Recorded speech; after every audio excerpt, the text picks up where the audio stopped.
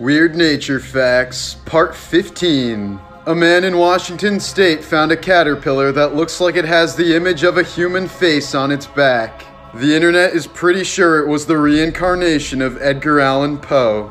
Otters in the Amazon are apex predators that can grow up to 6 feet long. They have been known to prey on small anacondas and caimans when fish are unavailable. The giant groundsel is a prehistoric plant that is only found on top of Mount Kilimanjaro.